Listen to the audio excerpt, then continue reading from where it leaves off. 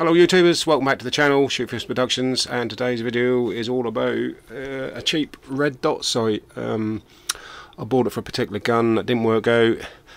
I put it on a Springer rifle I got, pulled the trigger, and the shock just sent this thing, shattered his brain. So nothing broke as such, but I couldn't adjust it afterwards, and I've always wondered what's inside anyway, one of these little red dot sights. So I took it apart, and this is what this video is all about. So if you're interested in what's inside a red dot, keep watching.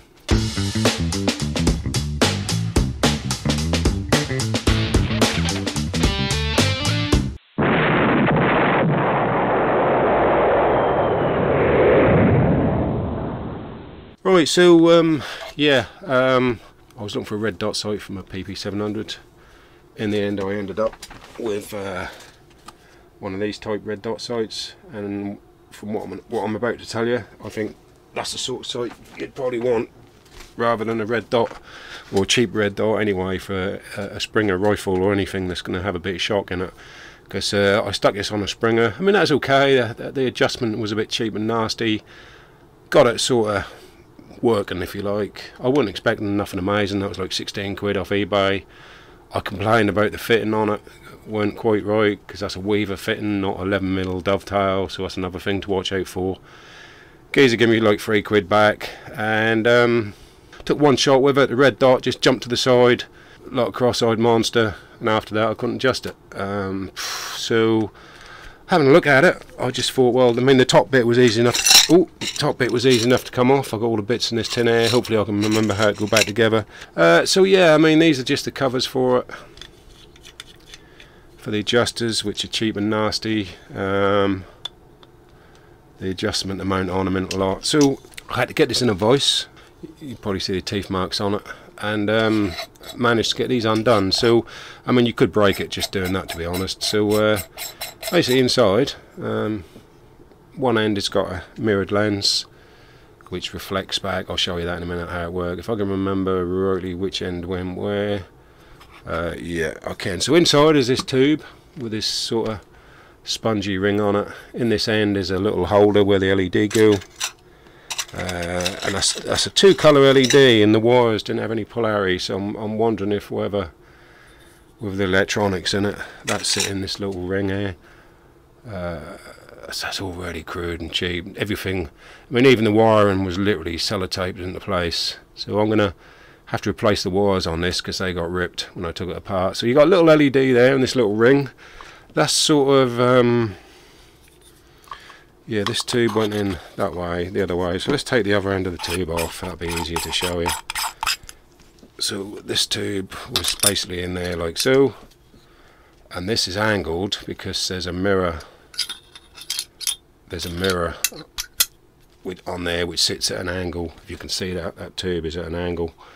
The LED hits that, reflects back, and you adjust it to get it in the middle. Now, so this sits that end with the LED in, and this is so crude and cheap. So that goes in there. The LED is in there, and basically, in this end, before you put the LED in, there's this little spring bar clip thing that just fell out. From what I can make out, you got your two adjusters. So this would go in that opposite corner and create some sort of sprung tension, but I think I've actually got this in the wrong way.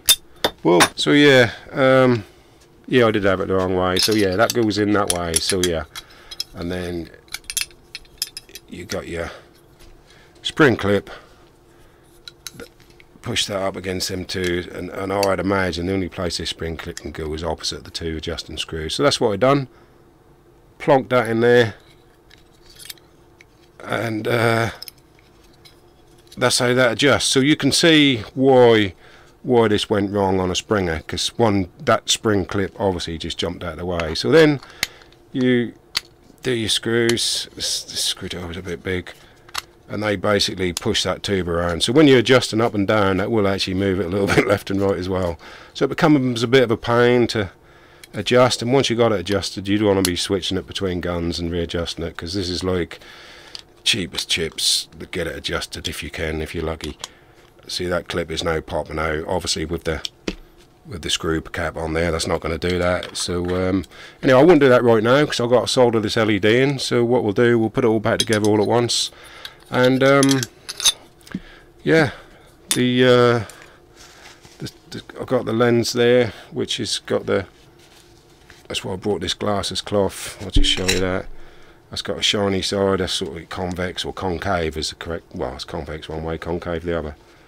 So the LED will shine on that, that will reflect it back, and then you see it at the other end in the tube. So yeah, again, that was just laid in loose.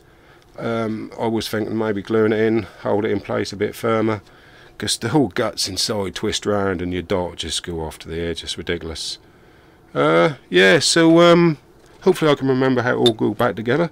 So I've got some wires there ready to solder. I've got my cord of soldering iron. I've got my glasses goggles. I call them my glasses goggles when I watch goggles. I sort of mess about with watches. So I've got all that ready. So I'm not going to bore you with all the ins and outs. I'm going to solder 2 new wires on this LED, fit it in this ring, feed the wires through the adjusting hole, get that all back together, and then I might go through putting the electronics back in, but that's literally a 2-minute job. So we'll catch you in a minute when I got all this done. Okay, I've been fiddling about with this thing, and what I've done, I couldn't really show you on camera because I wasn't sure if that was going to work again. So in the end there, that little mirror thing, that was originally held in by being pressed up against the glass, you know, very sophisticated. So that's now sitting back a bit, and I glued that in so it don't fall out. Soldered a new wire. You can see that little lump at the bottom there, that's where the LED is.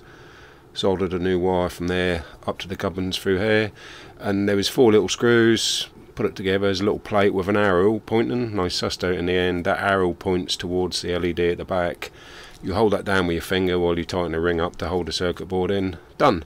Now adjusting this thing is going to be pretty crude. You've got these 2 adjusters pressing up against a spring opposite, just like moving this tube, and whatever one of them you move is going to slightly affect the other one. So if you get it set up to hit a barn door, great.